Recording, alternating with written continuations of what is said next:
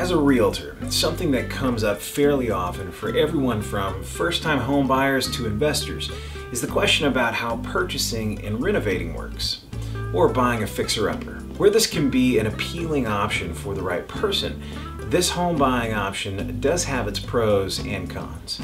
One great thing about FHA and conventional purchase and renovate or rehab loan products is that the buyer can typically afford more house for less. And although houses that cost between $100,000 and $250,000 decline in stock year over year, these sales still make up over 40% of the marketplace. So buying an as-is property that needs work, or just buying a smaller house that you know you can add on to get what you need, can be a very appealing option for the buyer that's ready and willing to put in the work. With FHA products, you can have a fair to average credit score to get approved and typically won't need to put as much down, which makes this a great option if you have lower than a 650 credit score or not as much money saved up as you'd like. The lower your score though, the more you will likely need to have saved up for that down payment. But talk to a mortgage broker about this. This type of loan may not be the best for you if you're looking for a long-term living solution, because it does typically come along with a higher APR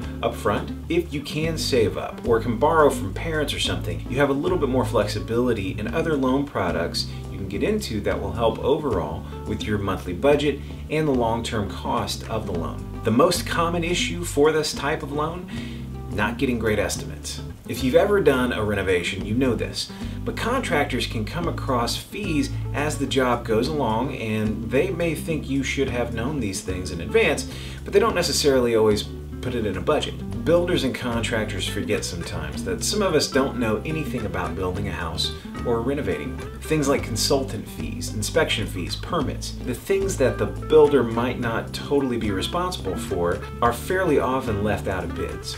So just be sure to get an accurate estimate with all the line items, accounting for anything that can come up. Well, as much as possible. When I'm budgeting, I typically allow for 10 to 20% markup or budget creep due to unforeseen expenses and circumstances.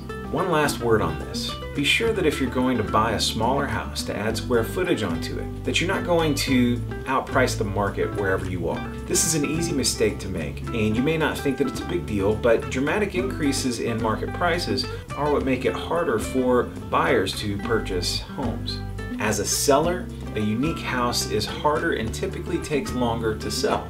A real estate agent can help you to determine what the market will bear and how much house is just enough.